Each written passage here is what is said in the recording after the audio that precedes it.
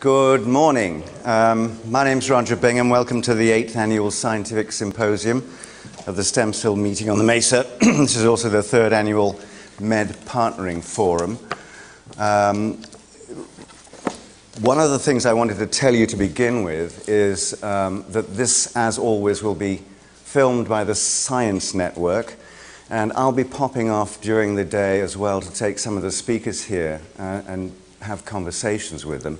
And those conversations will also be on the Science Network. I should tell you, if you haven't been there and you want to know what I say after this with Anne and with the other speakers, if you go to www.thesciencenetwork.org, you will find about 1,000 videos, and 120 of them are on stem cells.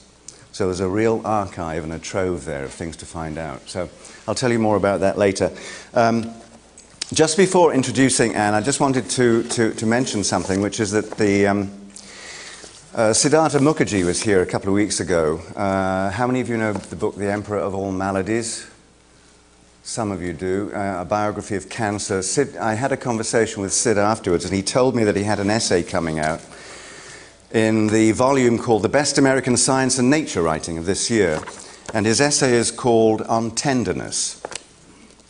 And he tells about being going to Brno in the Czech Republic, a very quick train ride to go and look at the birthplace of Gregor Mendel.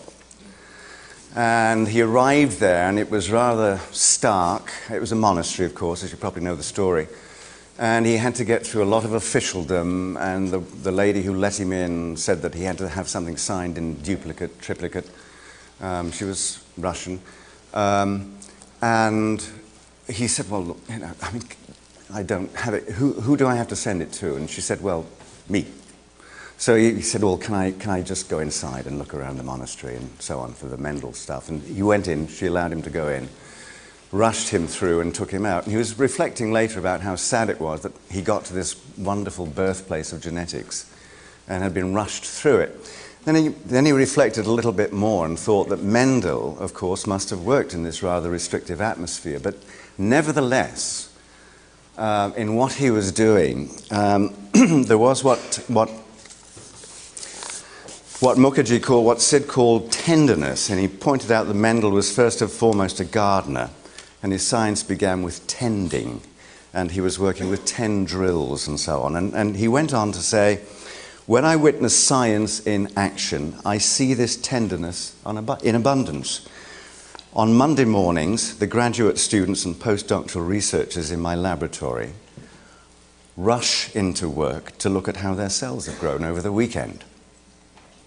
The best of these researchers have a gardener's instinct. Some of the cultures need nourishment, they know. Others, like ferns, need to be left alone to inhabit the corners of incubators. Yet others must be coaxed with growth factors to flourish. So he said, look closely among scientists and you will find this quality everywhere. And then he goes on to list all the tenderness in chemists and other scientists.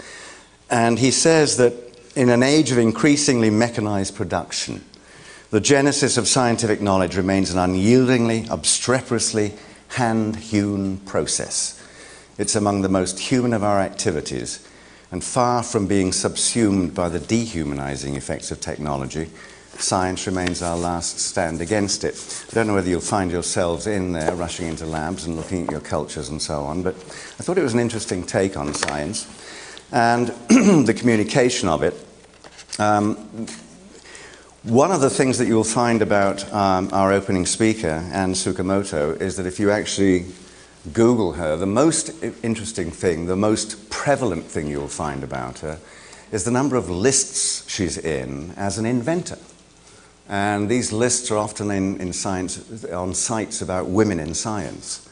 And again, the communication of her efforts is out there. I won't read the whole thing about Anne because if you wouldn't mind, we'll try and move things along a little bit. And you have the programs, so you have the biographies. She's actually at Stem Cells Inc., the EVP for Scientific and Strategic Alliances, and the patent I was talking about was an extraordinary co-discovery of the human hematopoietic stem cell while at Systemics Inc.